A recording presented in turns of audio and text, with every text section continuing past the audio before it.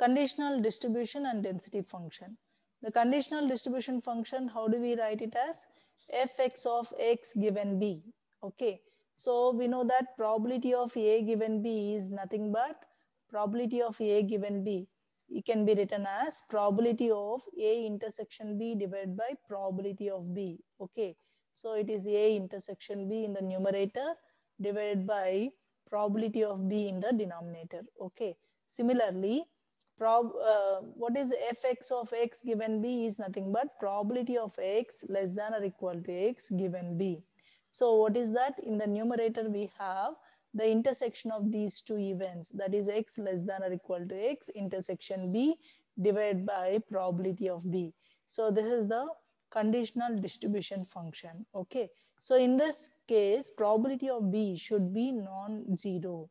Probability of b should be non-zero. Okay, so once we know the conditional distribution function, the density function is nothing but the derivative of distribution function. Okay, now if you observe here, we have only one variable, yes or no? So that is why we are differentiating this only with respect to x to find out fx of x given b.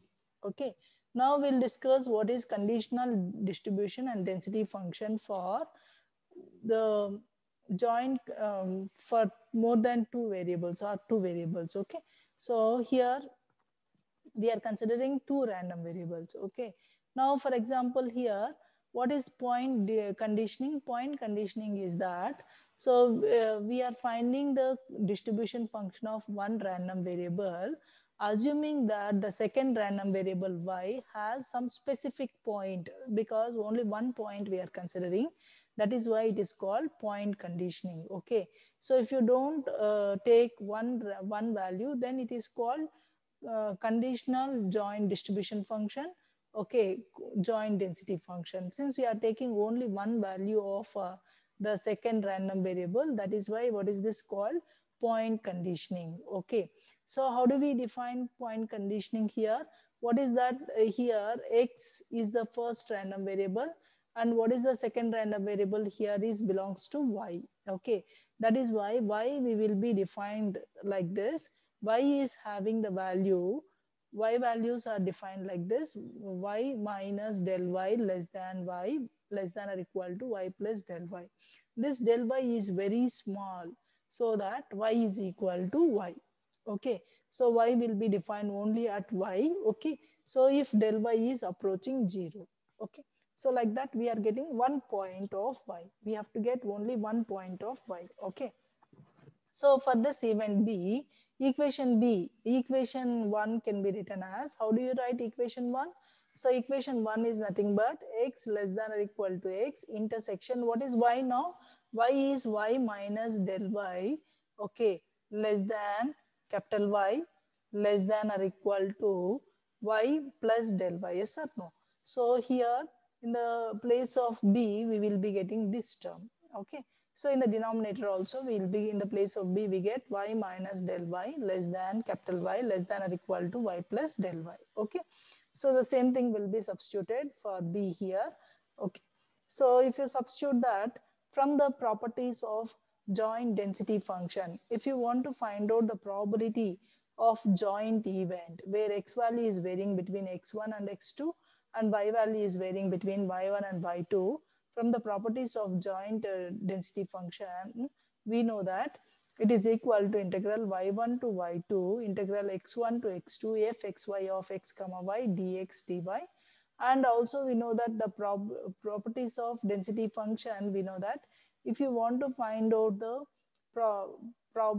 what is that probability between x1 and x2, that is probability of x1 less than x less than or equal to x2, it is given as integral x1 to x2 fx of x dx. Okay, so the same thing we will be substituting in the equation here.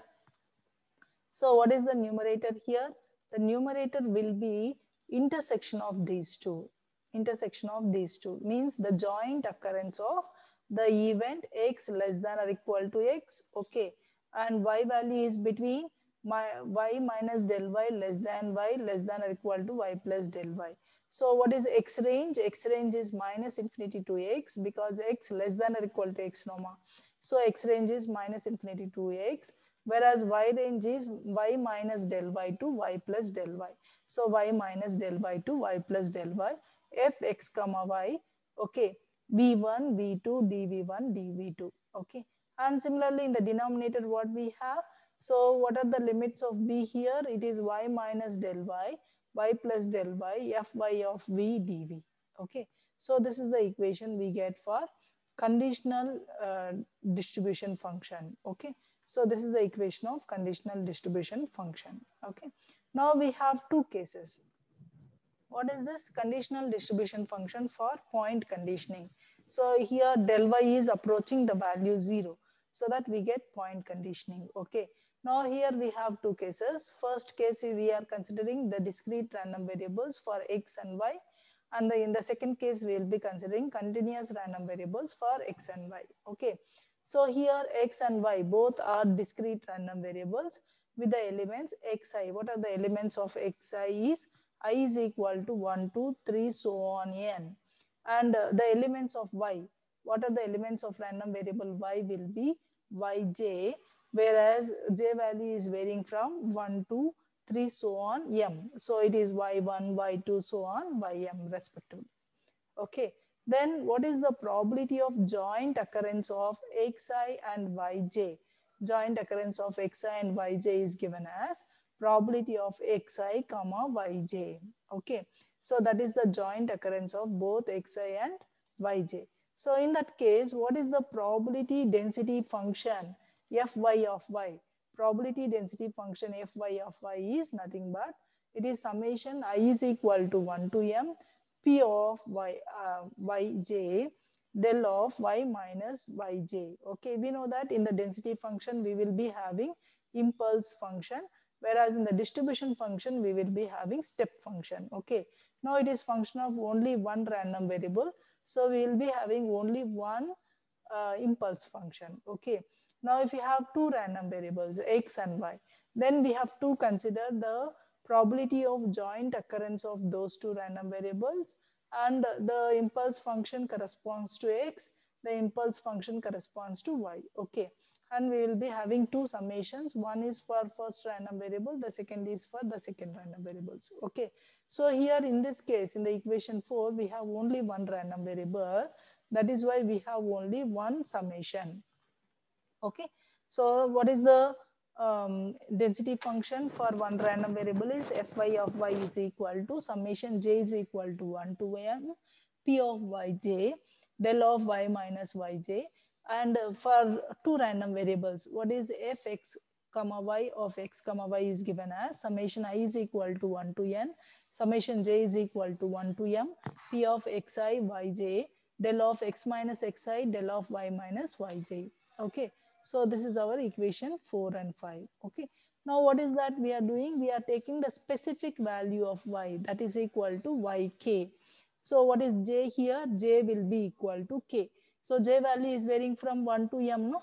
So we have m elements here. Total number of elements will be m. But we are interested with only one specific value of yk. Okay, that is j value is equal to k. If j is equal to k here, what happens here? This becomes yj, no? P of yj is become yk, and this becomes y minus yk. Okay, now since j is equal to k, at j is equal to k, del of y minus yk will be having value 1 only at y is equal to yk. So that is why fy of y is equal to p of yk. Similarly, in this equation 6, y, what is that we are taking? Yk. So that is why this second summation we will be evaluating only at j is equal to k.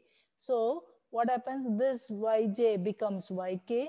This becomes del of y minus yk. So this value at y is equal to yk, this value becomes 1. Okay, this summation will be evaluated only at j is equal to k. So that is why what is this yj becomes yk. Okay, so that is why the equation 6 can be written as, see here the equation 6 can be written as, the second summation we are evaluating at j is equal to k, p of xi yj del of x minus xi del of y minus yj. Now yj becomes yk, no? So that is why del of y minus yk will be having value 1 at y is equal to yk. So that is why the remaining part of the equation will be evaluated at j is equal to k. So that is why here instead of yj, what will be having? Yk.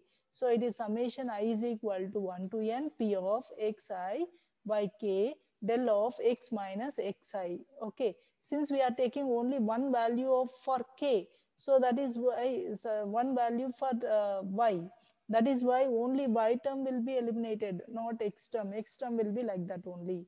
Now we substitute this in the equation 4. So if you substitute this in the equation 4, and we have taken del y is equal to 0. So see this equation 4, all of you. Okay, so in the equation 4, what is this? Del y will be equal to 0. So we are evaluating y at yk. We are evaluating y at yk. So we will be having only one integration.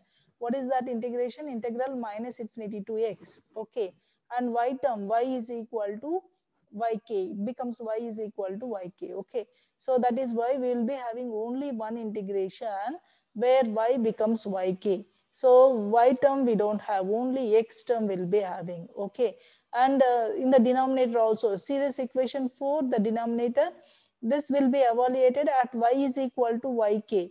Okay, so since it is evaluated at y is equal to yk, what is that we have in the denominator here? Will be see here, since we are evaluating at y is equal to yk, what fy of y? Fy of y will be is equal to p of yk. So we will be substituting p of yk here. Okay, so now you just see this, we are integrating with respect to x. Okay, so what is this impulse function becomes? Impulse, integral of impulse will be step. Okay, that is why in the numerator we have summation I is equal to 1 to n p of xi comma yk u of x minus xi divided by p of yk.